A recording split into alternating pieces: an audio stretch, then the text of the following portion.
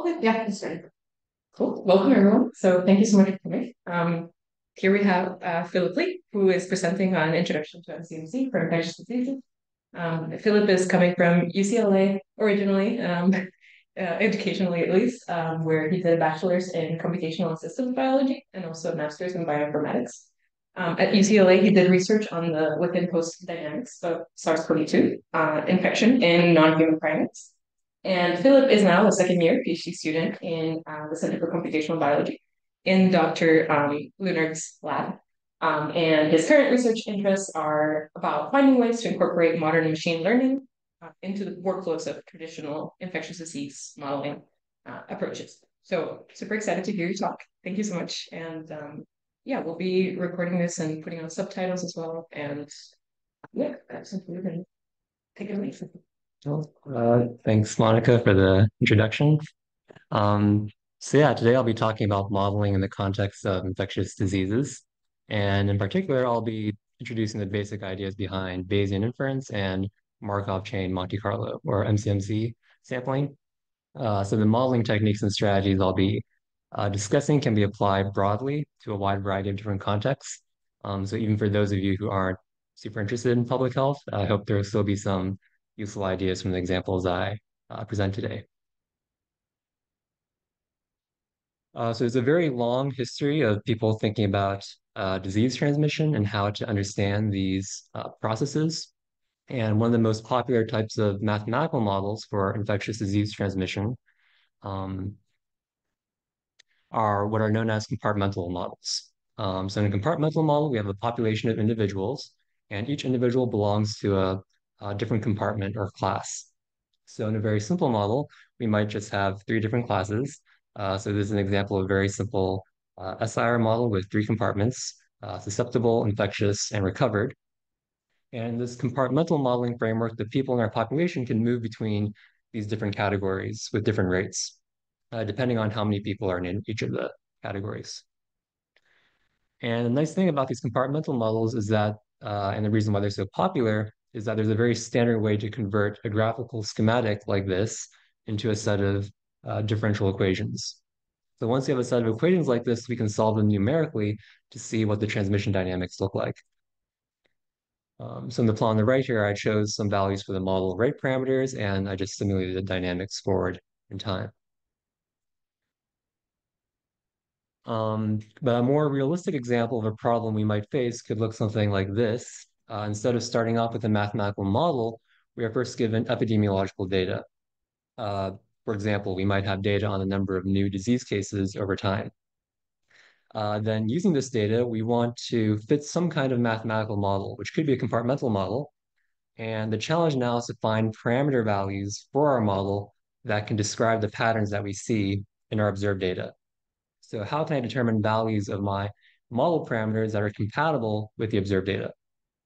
And once we fit transmission model to data, uh, there are lots of things that we can do to analyze the fitted model to help inform prevention and control measures. For example, we can evaluate potential intervention measures, such as vaccines or masking. And we can also use the fitted model to try to forecast how many infections we expect to see in the future. So that's the overall motivation for doing this type of disease modeling and for fitting these types of mathematical transmission models. And today we'll be going over a Bayesian approach to do this type of model fitting. So before we go into specific examples, we first need to talk about the basic mechanics of doing Bayesian inference. And we don't have a lot of time, so I'll be going through this part pretty quickly. But if you're interested in getting more into the weeds of Bayesian statistics, I highly recommend this book, Statistical Rethinking. I think it's a really great introduction to applied modeling, and it has a lot of nice examples that demonstrate the strengths of the Bayesian approach. Okay, so let's first very quickly go over the components of a Bayesian analysis, and then I'll go through a simple example to make these ideas more concrete. So first we have some observed data. This could be something like the number of new infections we see each day, and I'll denote this data as D. And the next thing we need is a probability model that describes how the observed data is generated. And our probability model is parameterized by some set of parameters, theta. And we need to be able to compute the probability of observing our data for every possible theta value. Um, and the last step is actually fitting the probability model, which means finding theta values that have high probability given our observed data. So we want the probability of theta given our data, D, to be very large, which means finding parameter values that are highly plausible given our data. So in order to find these highly plausible thetas, we can apply the conditional rules of probability. Specifically, we can use Bayes' rule to help us compute these plausibilities. And each component of Bayes' rule has a name. The probability of theta is called the prior probability. This is a distribution that describes our prior beliefs on what theta parameter values we think are most plausible. The probability of D given theta is called the likelihood, and the form of the likelihood is determined by our probability model. The denominator, probability of D, is just a normalizing constant. Um, and the probability of theta given D is called the posterior probability. So at a high level, this is what Bayesian inference is all about. We start off with some prior belief about what we think are reasonable values for our model parameters. That prior belief information is encoded in the prior probability term. Then we are given data, D, and we can update our prior beliefs by multiplying the prior to the likelihood. So multiplying the prior by the likelihood gives us the posterior distribution, the probability of theta given D. And the posterior probability term tells us which theta values are most plausible, taking into account both our prior knowledge and also the information contained in our data, which is the likelihood. So this process of updating our prior with observed data to get the posterior is called Bayesian updating. Okay, so let's work through a simple example to make these ideas more concrete. And this is an example from the statistical rethinking book. So the problem we have is this. We want to estimate the proportion of the Earth that is covered in water. And the approach we'll take is the following. We'll take a globe of the Earth, toss it into the air, and then catch it.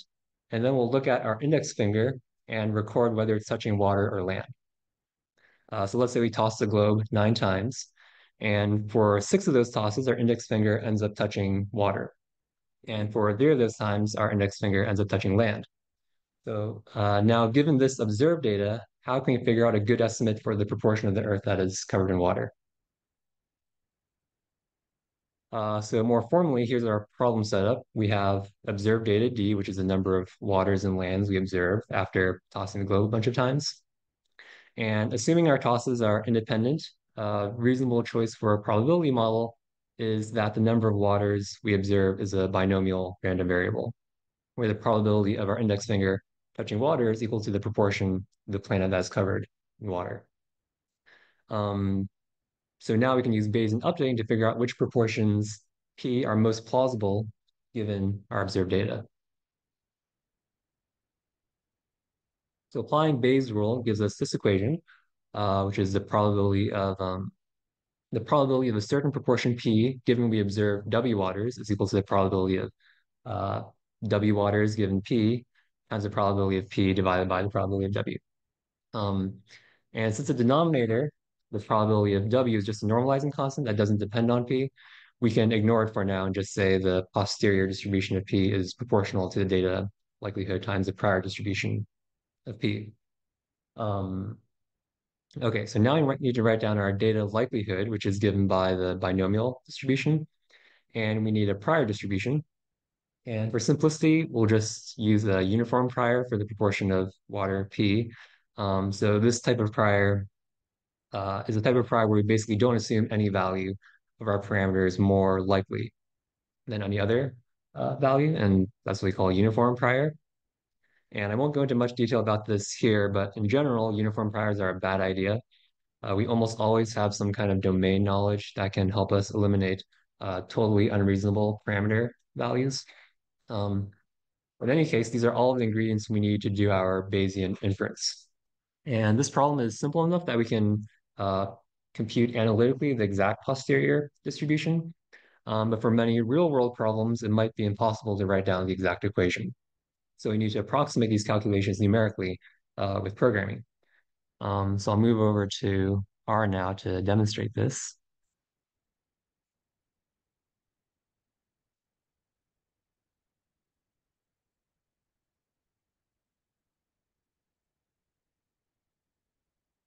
Okay, so the first thing we need to do is define a range of p-values for the modeling process to consider. So let's define a sequence of p-values from 0 to 1.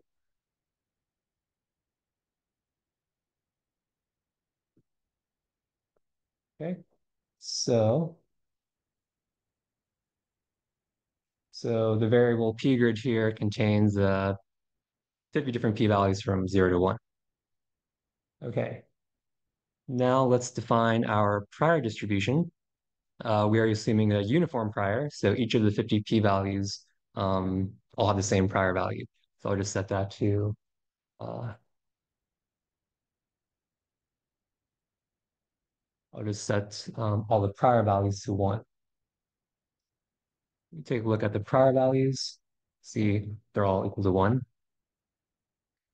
And the last thing we need to do is to compute the likelihood for each p-value. So our observed data is 6 waters and 3 lands. So we need to calculate the probability of observing this data for every p-value in p-grid. And easy way to do this in R is to just use the binomial density function. So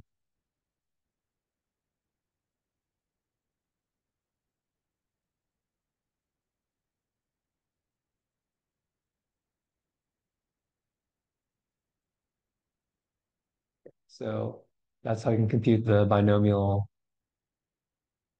likelihood values for every value of P in P-grid.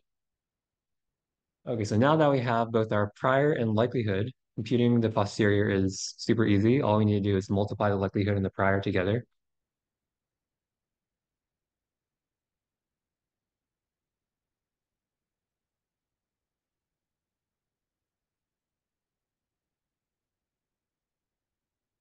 Okay, so that's how I get our posterior. And we also need to normalize the posterior values so that we end up with actual probabilities. So to do that, we just divide all the posterior values uh, by normalizing constant, which is just the sum of all the posterior values, right? So what's your P grade here? Here is just the discrete sequence of p-values that we want to consider for possible proportions of water that Earth is covered by. So p-grid uh, is just a bunch of values from 0 to 1 spaced evenly. Um, so this is a discrete set of p-values. If you want our posterior to be smoother, we can choose more. You can choose a smaller interval for the um, p-grid. But for something simple like this, 50 values is good enough. Um, okay, so now that we have our posterior, we can plot it to see what that looks like. Oh,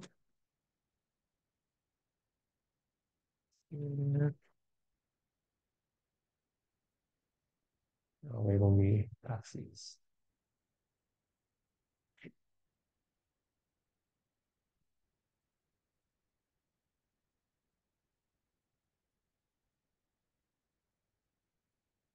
Okay, so um, uh, this is what our posterior distribution looks like. And it looks like, uh, according to our Bayesian updating, the most likely p-value is somewhere around 0.65. Um, okay, I'll go back to the slides now.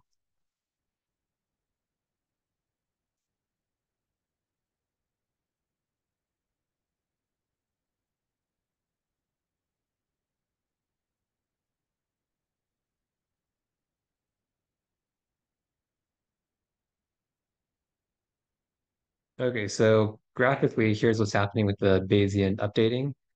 We start off with our prior distribution, which is uniform. And again, this is saying that before we see our data, we are assuming each proportion P of water is equally likely to be true. Then we update our prior belief by multiplying it to data likelihood, which gives us our posterior distribution. And the nice thing about Bayesian updating and Bayesian inference is that the posterior distribution contains everything we need to do our downstream analysis. So this final posterior distribution is the answer to our inference problem. It incorporates all of the uncertainty from our prior distribution and updates that with information from our data using the likelihood. So again, the entire posterior distribution is the Bayesian estimate, and there are lots of things we can extract from this posterior distribution estimate. So we can extract point estimates. For example, we can find the parameter value that has the highest posterior probability. This estimate is called the MAP estimate, which stands for uh, the maximum a posteriori estimate. And for our globe tossing problem, the MAP estimate is somewhere around 0.6 and 0.7. And these point estimates are fine, but by themselves, they aren't great because they don't account for all of the uncertainty information that is contained in the posterior. So one way that we can communicate this uncertainty is by using something called credible intervals. So for example, a 95% credible interval is the range of parameter values that contain the central 95% of the probability mass of our posterior distribution. And these credible intervals serve a similar role as confidence intervals in traditional statistics. And another really powerful way that we can use the posterior is to perform downstream posterior simulations. So the posterior distribution tells us the probability of every parameter value. So when we do simulations using these parameter values, we can weight our simulation results based on the posterior probabilities. And I'll show an example of this later on with the SIR model.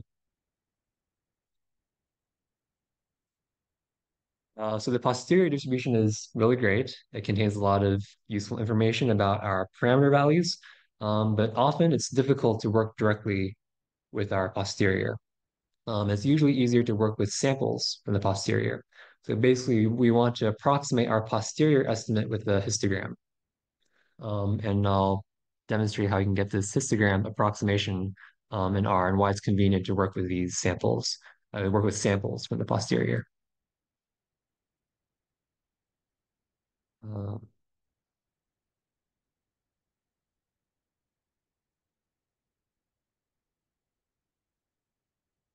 okay. So R has a very convenient sampling function that will let us sample p-values in proportion to their posterior probabilities. So we want to get a bunch of p samples, and we'll sample from our original probability grid um, with probabilities according to our posterior. And let's say we sample 10,000 values. Okay. Sample replacement. Okay, let's plot a histogram of these sample values. So this is one way that we can get a sample of p-values to approximate our true posterior. And once we have these samples, we can extract estimates from it.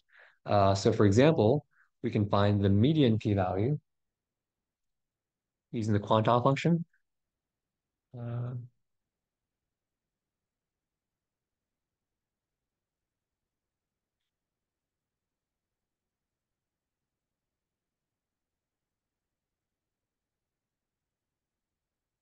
okay, so we find that the median sampled p-value is around 0.65.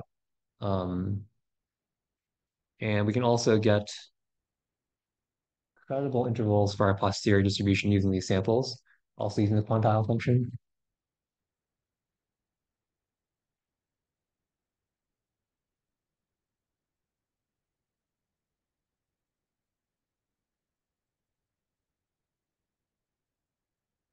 And we see the 95% credible interval is around 0.35 to 0.88.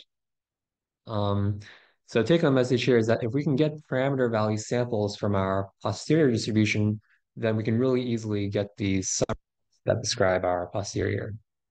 Um, so that's all I want to talk about for background Bayesian inference. Before we move on, are there any questions about anything I've presented? Is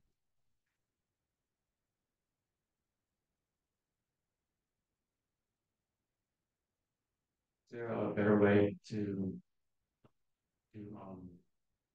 to use the prior? Yeah, so that's a very important topic in Bayesian settings is we have to make a decision about the form for the prior distribution. And in this case, you can see, okay, the final proportion of water that we estimate, the 95% credible interval goes from 0.35 to 0.88, which, if you've been on this planet for a while, you probably know is not a very good estimate. We know that the most of the planet is covered in water, yet we have so much probability mass that's less than zero point 0.5.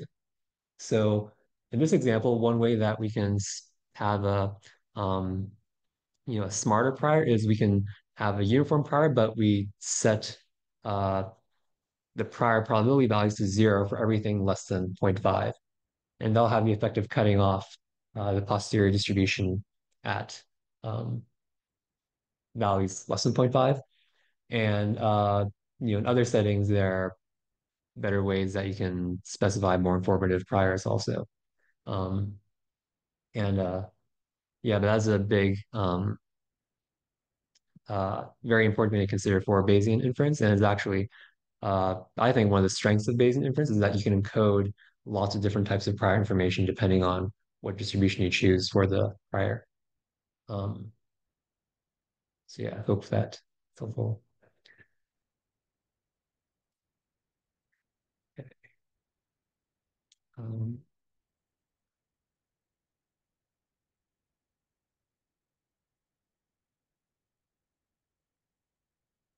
okay, so now let's move on to an example of an inference problem for a disease transmission model. So let's say we observe a bunch of new infections over time. What can we learn from this data? And the first step when doing infectious disease modeling is picking the form for our model.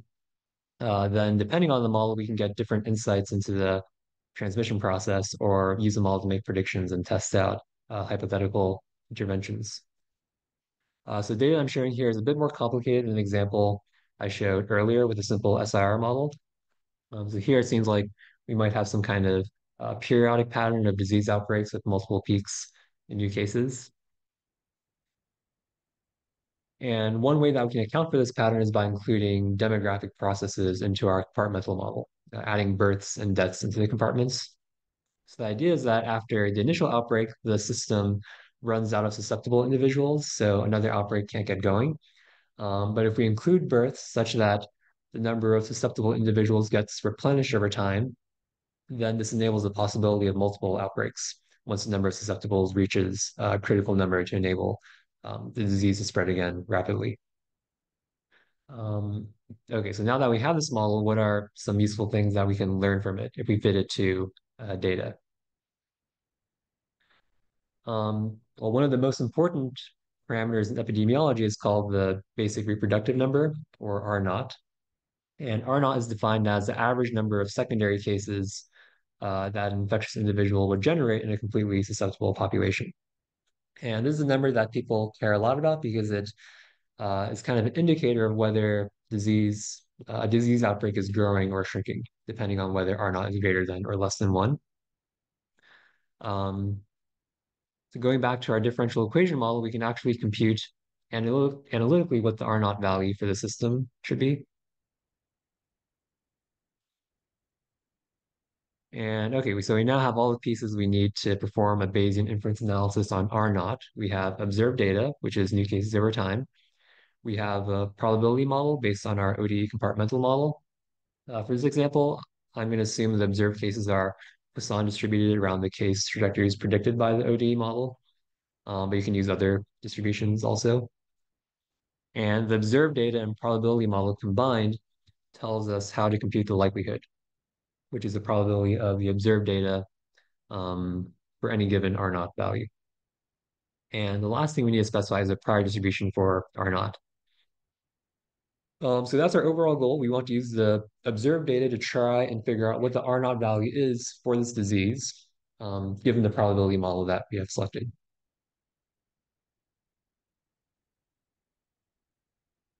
So to do Bayesian inference, we need to compute the posterior distribution. And if you recall from our globe tossing example, the way we calculated the posterior is we first chose a list of p-values to consider. We then computed the prior and likelihood for every p-value and multiplied them together to get the posterior value. And this technique of discretizing our range of parameter values and then manually computing all the individual posterior probabilities is called grid approximation. And it works really well for simple examples such as the globe tossing problem. And we might initially try to do something similar with R naught values in our transmission model, where we generate a discrete list of R naught values and then compute the posterior probability for every R naught value. And in this case, this is actually possible, and I'll go through some code to show how we can do this. Um, but in this case, grid approximation might not be the best approach because the likelihood values become extremely small when we have a lot of data. So it can be very challenging numerically to work with these probability values. So grid approximation isn't always the most numerically stable approach. But the real reason why we need something better than grid approximation in general is when our models become high dimensional, grid approximation completely fails. In most real settings, we have many more parameters, and the grid approximation quickly becomes computationally infeasible. So we need some other approach to approximate the posterior. Um, but before we get into that, I want to show you how we can use grid approximation to find the R naught posterior distribution.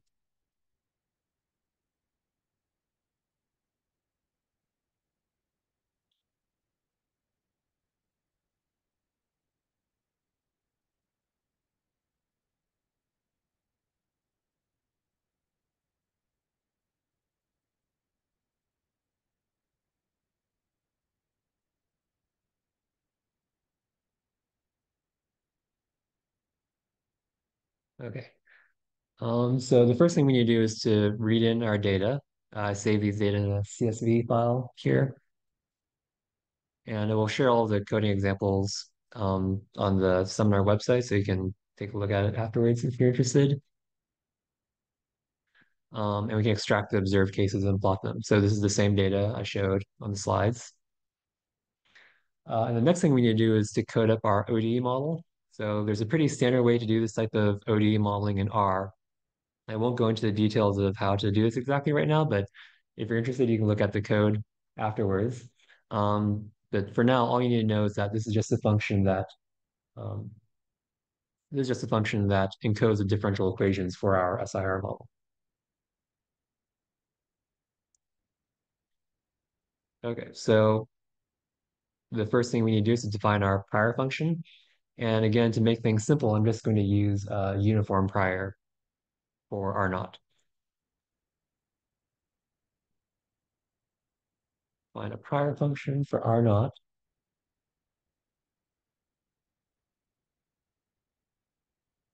And we'll restrict our R naught values between 1 and 3. Question. Yeah. As you have a critique compartment, is that like a cumulative incident? Like, I guess, is there like a reason why you haven't included per meter, or is it just like how you just said to? Yeah, so this is kind of a bookkeeping trick for getting these incidence trajectories. So we have an I compartment to keep track of infections, but the problem with that is that usually the I compartment keeps track of the total number of infections over time, but the data we get is the number of new infections each day. So what this Y compartment is doing is it's keeping track of the cumulative number of infections, and to get these uh, daily incidence trajectories, you just take the differences between the cumulative infections each day. So yeah, this Y compartment here is just for convenience for helping compute the case trajectories. Um, Something else that is commonly done is people won't have a Y compartment like this, and they'll, once they solve the ODE numerically, they will recompute all the force of infection terms to get the number of new infections each day. Um, but yeah, this is just for getting the case trajectories. Um, okay, so for our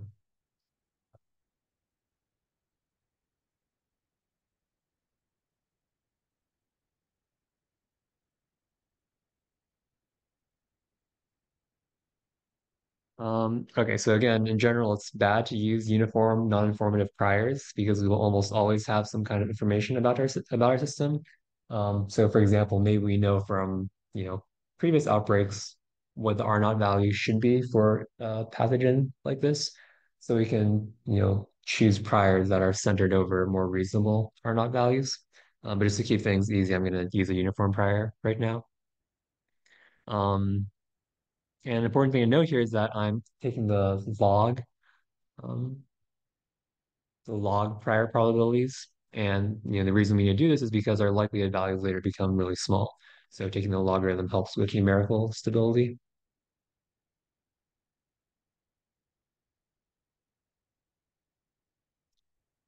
Okay, so we have our prior function. Now we need to write down a likelihood function. Um, and I don't have time to go into all the details here right now, but there are just two main things we need to do to compute the likelihood numerically. The first thing is given an R naught value, we need to solve our ODE system, and that's done using the standard ODE solving function in R. And then using our ODE solution, we need to extract the predicted number of observed cases and then compute a Poisson likelihood using our actual observed data. Um, so if you're interested in the details, you can take a closer look at this afterwards. But again, it's important that we compute uh, log probabilities because otherwise we'll run into numerical issues with tiny probability values. Okay, so that's all the difficult stuff out of the way. We have our prior and likelihood. So to compute our posterior, all we need to do is to multiply the prior to the likelihood. And I'll write a function for that.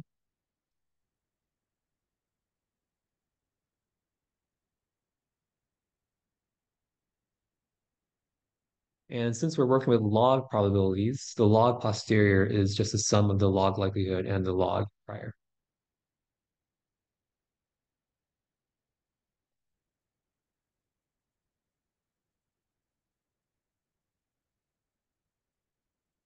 Okay. Now we're ready to do our grid approximation for R naught. So let's set up a grid of R naught values from um, 1 to 3.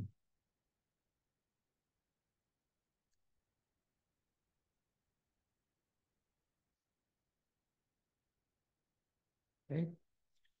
And we can compute the log posterior probability for every R naught value. And I'll do that using one of R's y functions, which applies which will apply our posterior function to every R naught value in our grid of R naught values. Load in that.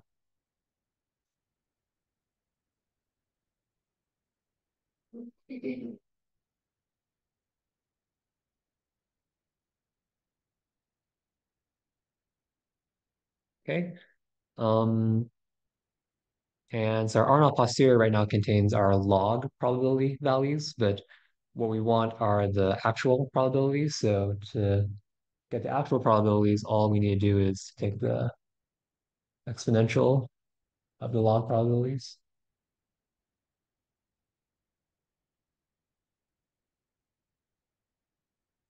And again, the last thing we need to do is we need to normalize our posterior values so that we have a probability distribution.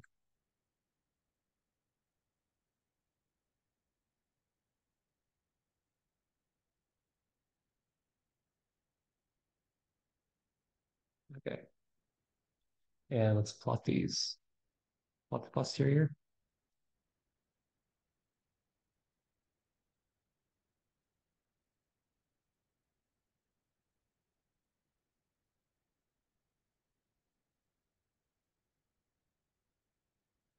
Okay. So you can see that our posterior distribution for on R naught is very peaked, which indicates that our Bayesian modeling process is very confident that the R naught value is somewhere around 1.8. So this seemed like it worked pretty well, but like I said earlier, this isn't the most numerically stable approach of doing things. And in most real world examples, this kind of grid approximation isn't possible. So,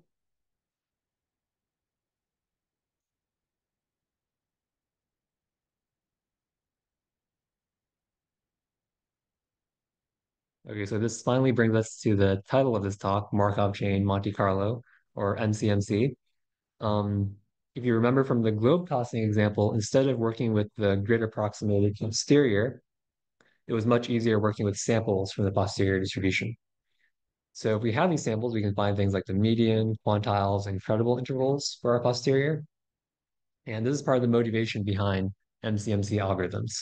MCMC algorithms are used to obtain samples from the posterior without ever computing the actual posterior distribution. So these are very powerful algorithms and extremely useful in practice because most of the time we can't compute the actual posterior distribution, usually because of problems with high dimensionality and when grid approximation fails. So I'll repeat this again because it's such an important concept. MCMC algorithms let us obtain samples from the posterior without the need to actually compute the posterior.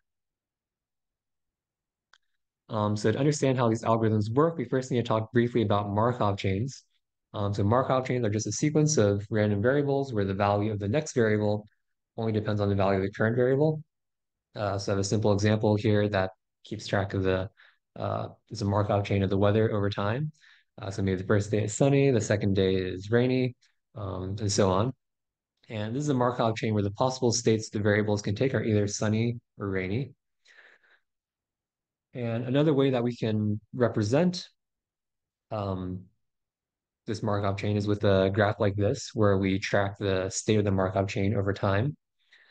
And we can keep track of this Markov chain for many days and uh, keep track of how long our Markov chain spends at each of the states. So in this example, maybe our Markov chain is sunny 80% of the time and rainy 20% of the time. And the way we find these proportions is by running the chain forward for a really long time and then just counting up how often each of these two states happen. So now applying Markov chains to our inference problems, instead of running a chain over possible weather values, we want our chain to take on parameter values. So for our globe tossing example, we have one parameter, P, which is the proportion of Earth that is water. And our Markov chain could look something like this. We start off at P equals 0.7. Then the next time step, our chain jumps to P equals 0.4, and then to P equals 0.6, and then P equals 0.5. And similar to the weather uh, example, we can keep track of the parameter value P in our Markov chain over time. And uh, the amazing thing about these Markov chain Monte Carlo methods is that if we design the way we jump between these parameter values in a clever way, then after running the Markov chain for a really long time and keeping track of all the sampled parameter values along the way, we'll eventually end up with a sample of parameter values that are in proportion to their true posterior probabilities. So the most popular MCMC algorithm used today is the Metropolis-Hastings algorithm. So this algorithm constructs a Markov chain that gives us parameter samples that match our posterior distribution. There's actually some interesting history behind the development of this algorithm. Uh, the algorithm is named after Nicholas Metropolis, who is the first author of the paper where this algorithm was first described. But there's actually some controversy over who deserves credit for the actual algorithm development.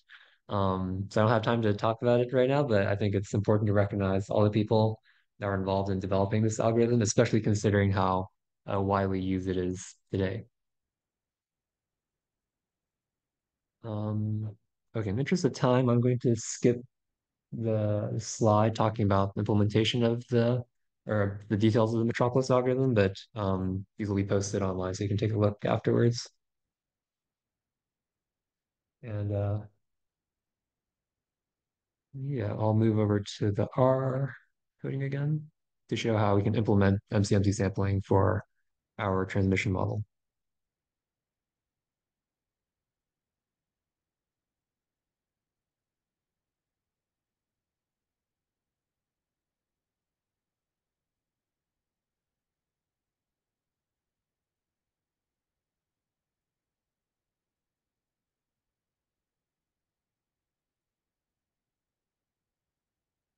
Okay, so there are actually a lot of existing R and Python packages for doing MCMC sampling, but I think it's a good exercise to at least code up an MCMC sample from scratch at least once. So I'll show you how to do that right now. So the first part of the code is exactly the same as what we had in the grid approximation. We need to be able to compute the likelihood and prior. So I'll run this code. So this is the same as we had before for computing the prior, likelihood, and posterior distributions.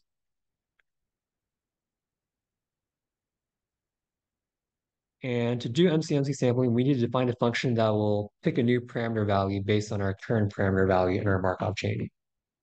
And there are lots of and you know, this the function for choosing a new parameter value is called the proposal function. And there are lots of ways that you can specify this, but one common way of proposing new parameters is to sample the new value from normal distribution. So this is what that looks like.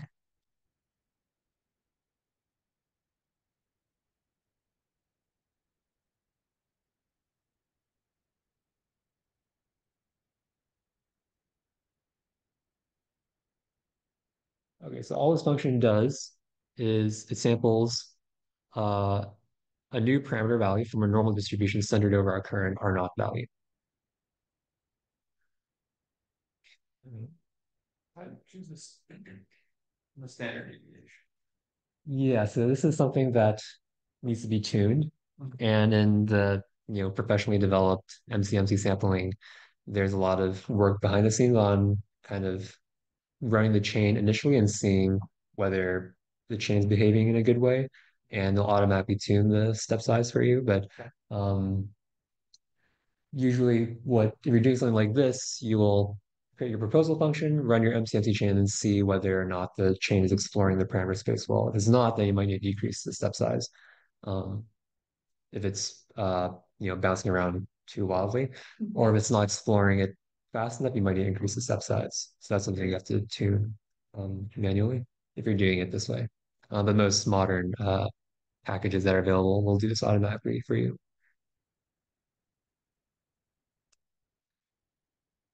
Okay, so we have all the components we need now to do our MCMC sampling, and I'll define a function to do this. So the R naught argument here will be our starting parameter value, and iterations will be how long we run the chain for. And the first thing we need to do is to initialize the Markov chain. So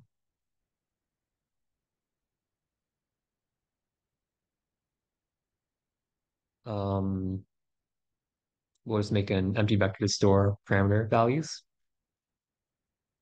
And we can assign our initial R naught value to the first entry of the chain. Okay. Uh,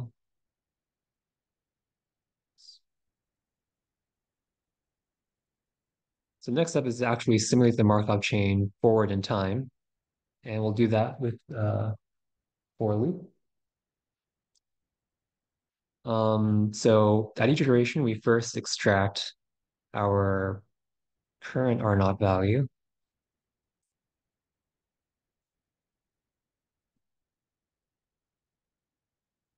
And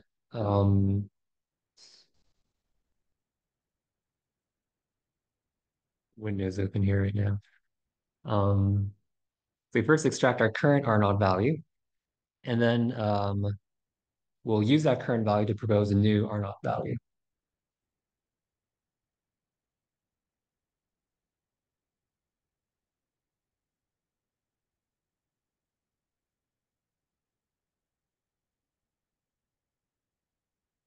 So we'll do this with the proposal function we just wrote. Um, okay, and then using the new R naught value and the current R naught value, we can compute a probability of transitioning to the new R naught value. Um, and due to interest of finishing on time, I won't go into too much detail about this right now, but you can look at the slides afterwards for details on um, why we compute the jump probabilities this way.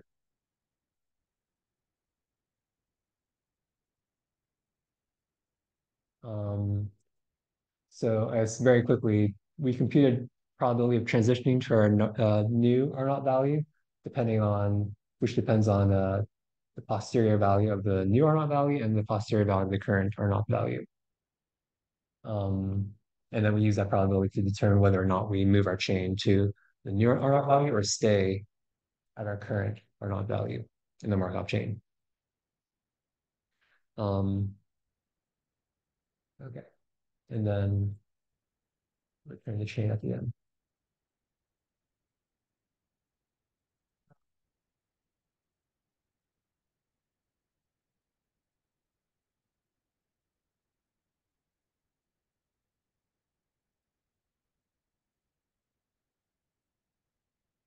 I might have gotten messed up, so I'll just bring my emergency backup code and copy it something.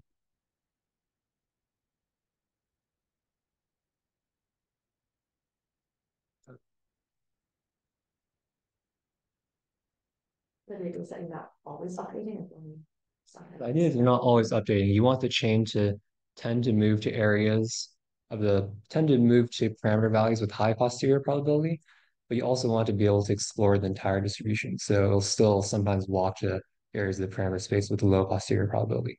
And that's why we have this kind of weird probability rule for jumping to new probability or parameter values.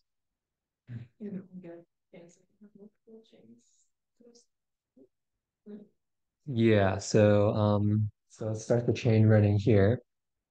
And while that's running, let's take a few seconds to finish. The decision of where we start our chain is sometimes pretty important. Here, maybe I know that the R naught values shouldn't be much larger than 2 or 3, so I'll start sampling the chain at the value of 3 here. Um, and another thing that's very commonly done is people will run multiple chains in parallel, starting at different parameter values. And if everything is working properly, the chains will should all mix together and overlap over time, regardless of what starting parameter values you choose. So that's a pretty good way of diagnosing whether or not the MCMC sampling has any problems.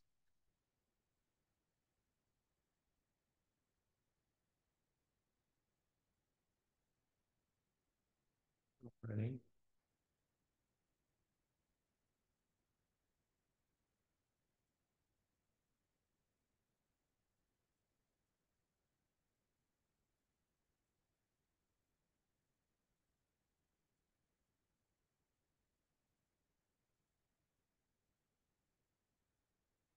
Maybe it's a little slower because I'm running a lot of things on my computer right now. So I'll just move over. I'll move back to the slides where I have the results.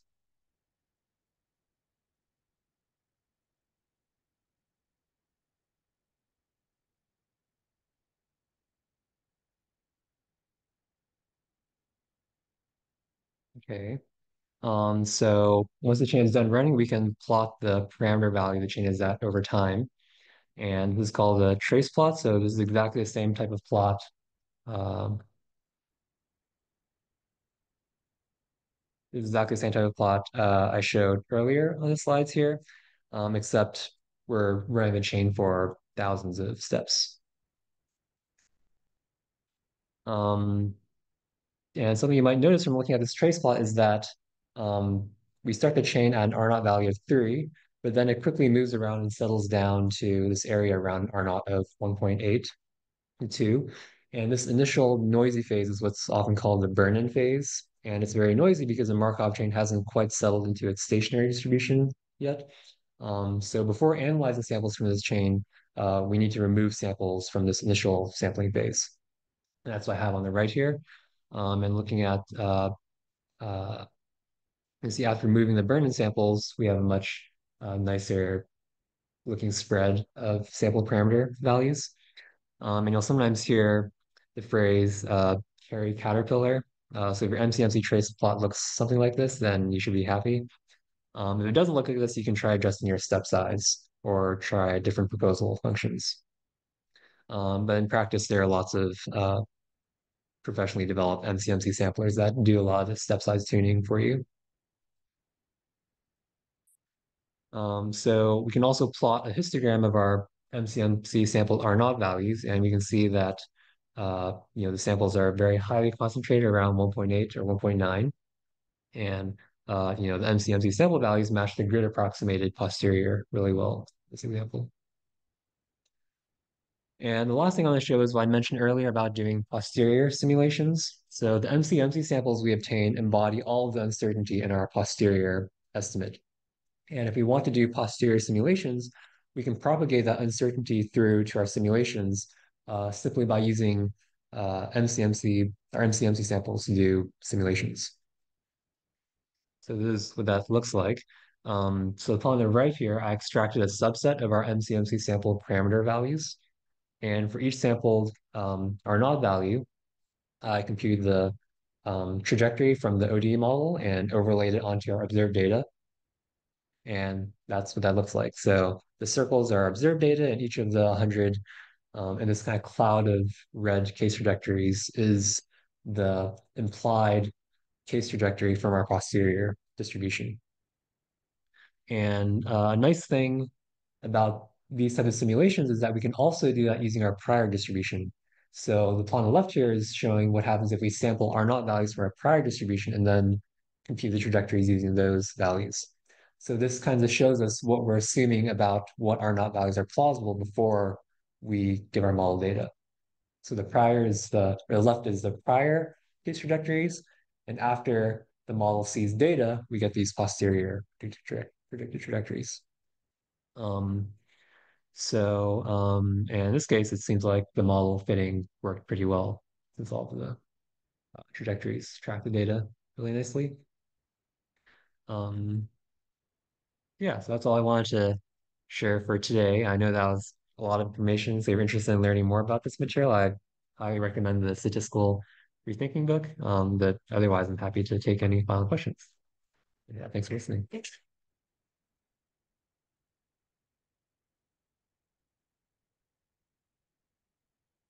We're, yeah, but